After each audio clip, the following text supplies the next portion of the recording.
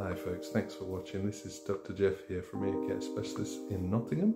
So I've got a great one for you here. This patient has got bilaterally occluding wax and it's quite soft, but it's encased in a thin layer of skin. Just look how easily it comes out from their ear. So here we go.